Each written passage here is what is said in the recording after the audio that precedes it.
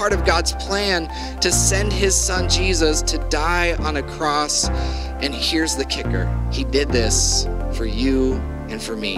He did it for everyone. And the best part is it didn't end with his death. Because after 3 days, Jesus came back to life so that we could spend eternity with him in heaven if we choose to follow him.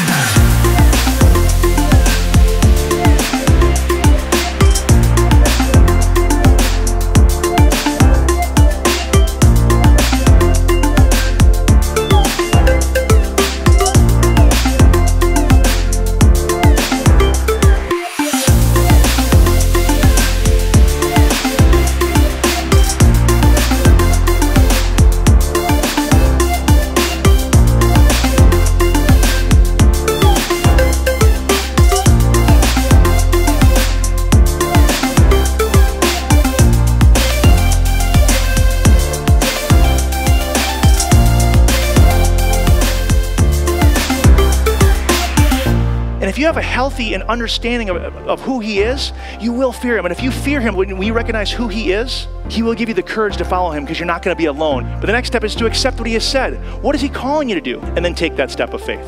But I want you to ask that question. What is God calling you to? And what is that thing you fear the most? And when God calls you to face that fear, remember the FAT principle. Fear God, accept his word, and then take that step of faith.